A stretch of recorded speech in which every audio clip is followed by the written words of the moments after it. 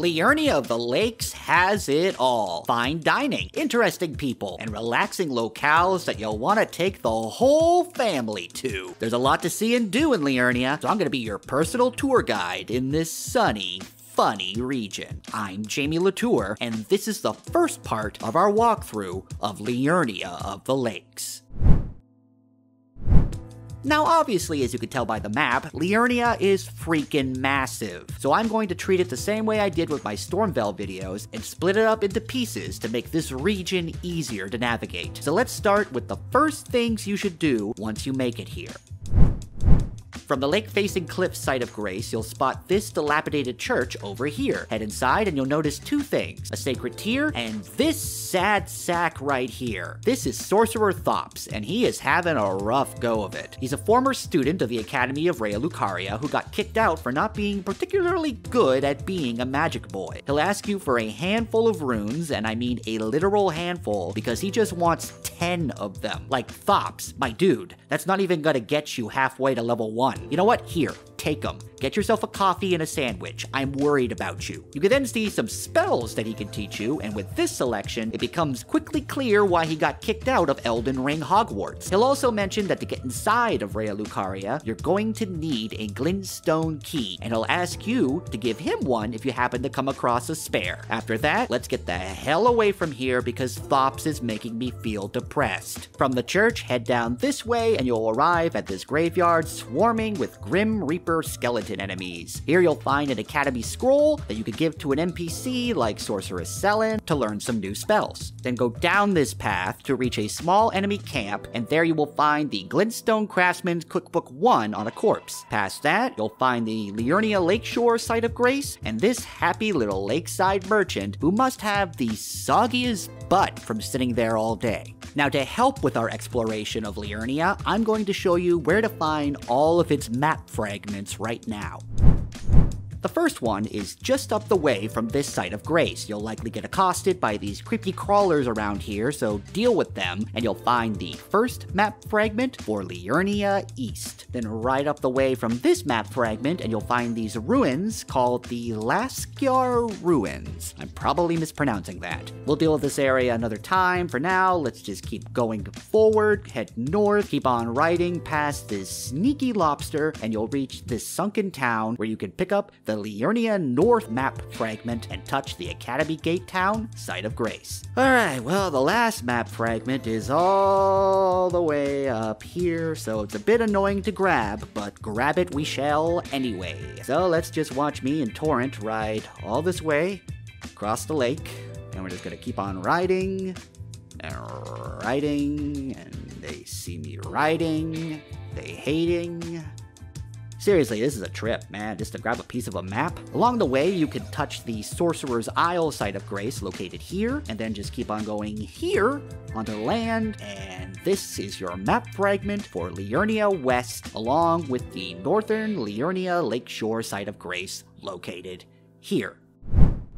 So, since we went all that way to get the Liurnia West map fragment, we might as well start there. The rest of this video is going to detail all of the important locations, bosses, and other neat crap that this section of the region contains. Let's go all the way back to the Liurnia Lakeshore site of Grace, and there's a spirit spring not too far from our damp merchant friend. Hop on that, and you'll be at the Malefactor's Evergaol over here, where you can fight this big chunky boy named Elden, Thief of Fire. This guy sucks.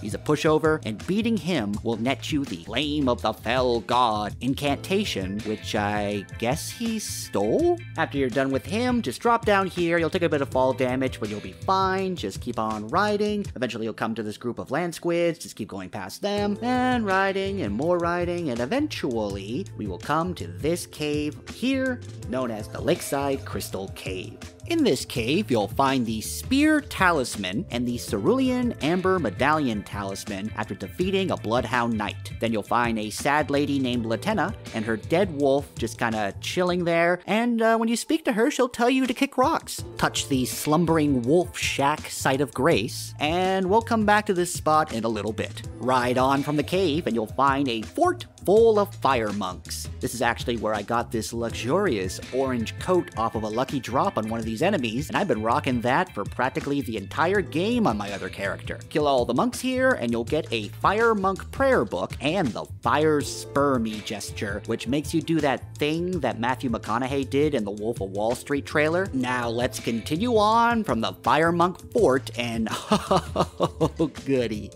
a poison swamp. Luckily, Torrent is immune to poison, so you can just ride him through here and not take any damage. You can pick up this Ash of War by killing this scarab here, and then you can find the Folly on the Lake site of Grace. Head roughly southwest of this Grace site, and you should stumble across the village of the Albinaurics. Or Albinaurics? Albinaurics? Why are so many words in this game so hard for my brain to comprehend? This is a little hidden zone filled with guys who seem to be permanently stuck in the downward dog yoga position. If you arrive here at night, you should find Nepheli Lu under this bridge, provided that you've been advancing her questline. Talk to her, and she'll seem really sad about this sad little village. Yeah, it is pretty sad here.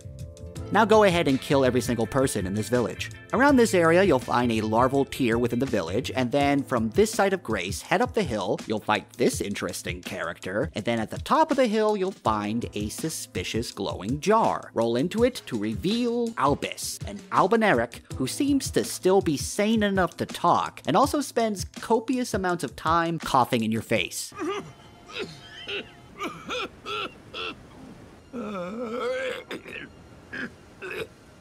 Thank God I'm wearing a pumpkin mask. He'll give you one half of the secret Erdtree medallion and tell you that Latenna knows where the other half is before coughing himself to death. Now head across this bridge and you'll find Nepheli Lu's summon sign on the other side. I think there may be a boss ahead. Sure enough, you'll run into the Omen Killer. Kill him to get the Crucible Knot Talisman. After that's all finished, warp back to the Slumbering Wolf Shack site of Grace from earlier, speak to Latenna now, and she'll be a lot more friendly since you have one half of the medallion. She'll then give you a bit of a hint about where the other half is and offer to come with you. You'll then gain her ashes so you can summon her, which I guess means that she died.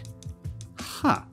Also, she's an Albinauric, this is an Albinauric, and apparently these tadpole guys are also Albinaurics. I have no damn clue what an Albinauric is supposed to be. Anywho, we're done with the sad village for now, so warp to the Folly on the Lake site of Grace and head roughly west. You'll eventually see a minor Erdtree in the distance, as well as this site of Grace for the converted tower. Now this tower has no ladder up, so you need to get on the wall behind it and jump onto the side of the tower to get inside. Do that, and you'll get yourself a memory stone. Then head up the hill to the Erdtree to fight an Erdtree avatar. This boss is very weak to fire, so if you got any good fire incantations, or fire arrows, or fire pots that you can throw at it, you should do some really good damage with that. Beat this guy, and you'll score the Ruptured Crystal Tear and the Cerulean Crystal Tear that you can mix into a concoction with your Flask of Wondrous Physic. Okay, we're still going north. Just keep on going north, and you should eventually find this statue that just has horrific posture. It'll point you down this way, where you can kill a scarab for the Sword Dance Ash of War, and then you'll find the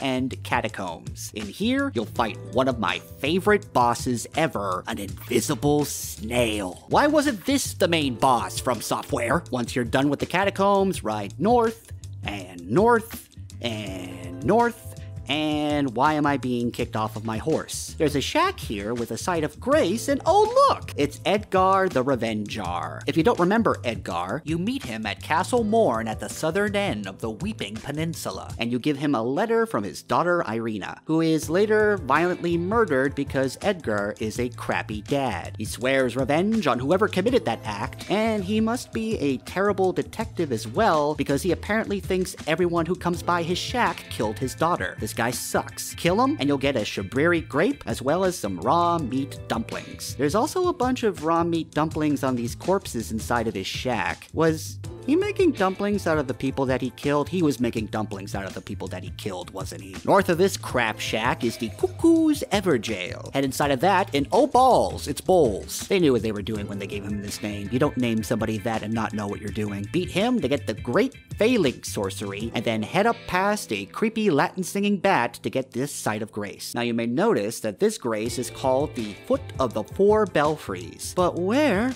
are the Four Belfries? Well, head through this foresty area past these ghost trolls to find the Four Belfries. Touch the site of grace here, and then open up this chest to get an imbued sword key. Yes, that's another kind of collectible we now have to watch out for. The other 3 belfries here will have inactive portals that one of these keys will activate. These all go to cool, secret areas that I won't spoil here, except for one, because it takes you all the way back to the Chapel of Anticipation from the very beginning of the game, so you can teach that grafted scion a lesson or two. North from the Foot of the Four Belfries site of grace will be these pissed off jellyfish, and in the middle of them will be the Jellyfish shield. Then there's a fort with an annoying noble who keeps shooting magic at you from the top. I hate this guy. There's not really anything amazing here, just a couple of items, so head on from here and you'll find a whole lot of fellas surrounding these trolls pulling a caravan. In the chest at the back of that caravan will be the Carian Knight's sword. Since we touched the Sorcerer's Isle site of grace earlier, I'll cover that area quickly. Go across the lake to that island, and you'll find a tower that will ask you to seek 3 wise beasts. Then a whole bunch of zombies are gonna pop out of the ground and it becomes the Night of the Living Dead over here. What you need to do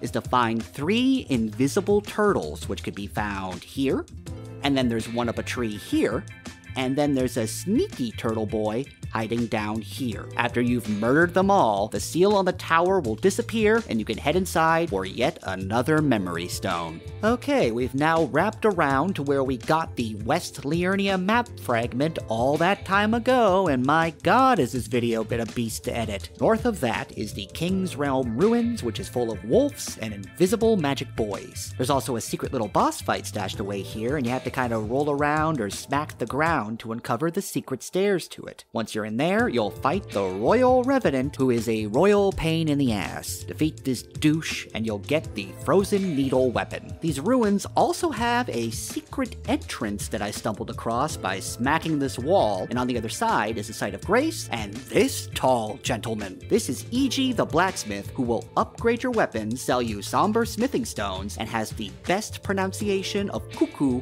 I have ever heard. When the Royal Caria Academy turned on the Carians, the Knights of the Cuckoo descended on this tract, unless you wish to lie with the corpses of the heedless Knights of the Cuckoo. I could listen to this guy say cuckoo all day. It gives me life. He'll tell you to stay away from Caria Manor, which is just up the path ahead. Well, nuts to that. No one is going to tell me what to do. Oh dear god, this is a nightmare. Magic arrows will rain from the sky, but if you ride Torrent well enough, you should arrive at this site of grace just outside of Caria Manor, and that's where we're going to finish this video for today. And that's everything of note that I can think of along West Liurnia. I may have missed a thing or two, so if I did, feel free to let me know in the comments below. We're going to continue to explore the rest of Liurnia in some more videos, including this middle area that I don't really know what to call. Like, is this Lake Liurnia, or is it just like the water zone?